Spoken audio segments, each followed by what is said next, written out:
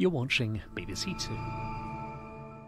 What we buy and the way we buy it is changing. Every day, millions of tons of essential goods crisscross the UK, making their way directly to our homes. Hello, who's that? Oh, this could be a problem.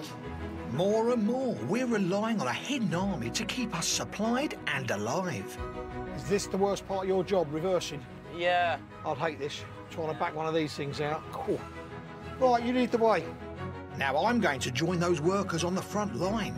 97 marbles left to make, Don. How many? Put it on the conveyor belt, yeah? No. Oh, you dirty... From some of the most famous companies in Britain. And I'll be finding out the answers to all your consumer questions. Take photos, collect up evidence and get in touch with the retailers. About our best-loved products as I follow their journey from the factory floor... You're going to get hurt. Oh, no, I've broke it, look.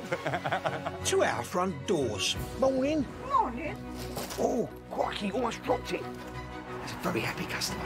As we take a look at this newfound respect for those who provide a lifeline for all of us across Britain.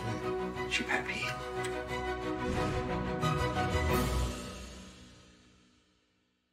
You all know I'm a bit of a whiz in the kitchen. I very much doubt this is going to work. I've cremated about 6 naan breads. My plastic timer